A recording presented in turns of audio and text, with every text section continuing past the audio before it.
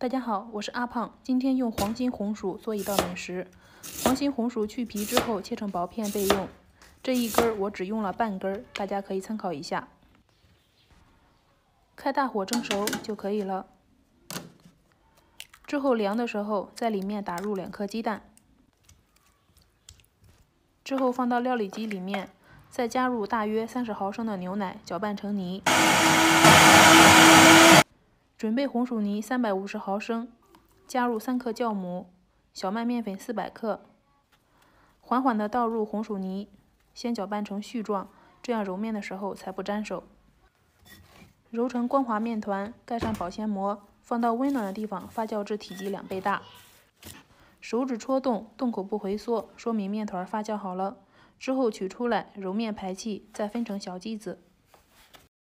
像做馒头一样，把每一个小剂子先搓圆，之后摁扁。盖上保鲜膜，2次发酵。2次发酵好的状态就是拿起来，你会感觉到手感明显发轻。电饼铛选择馅饼模式，不用刷油，放入发酵好的面剂子，盖上盖子，大约焖4-5分钟。之后翻个面。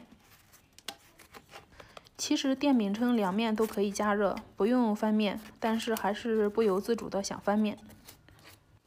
翻过面之后，盖上盖子，再焖3分钟。这个时候我们可以检查下，用手按压，如果能够迅速回弹，说明内部组织已经熟了；如果回弹慢，还需要继续焖，大概再焖3分钟就熟了。